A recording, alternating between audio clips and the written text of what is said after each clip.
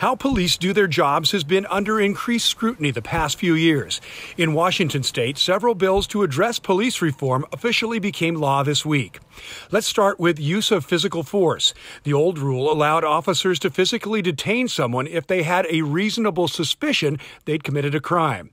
Now the bar is raised to probable cause, a higher level of legal certainty. To keep our community safe, I prefer the reasonable suspicion approach. Vancouver Police Chief James McIlvaine says probable cause can take time to develop.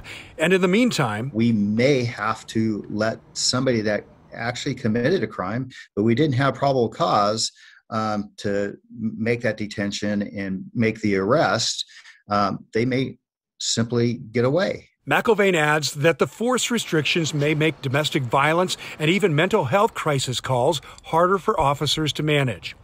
The Clark County Sheriff's Office agrees. Sheriff Chuck Atkins put out a lengthy statement taking on many of the police reforms, saying, "Our concern is that the new legislation will have some unintentional consequences that could put the public and police officers in jeopardy.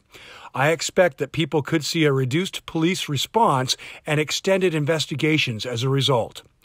Other changes include banning chokeholds. The legislation says a peace officer may not use a chokehold or neck restraint on another person in the course of his or her duties.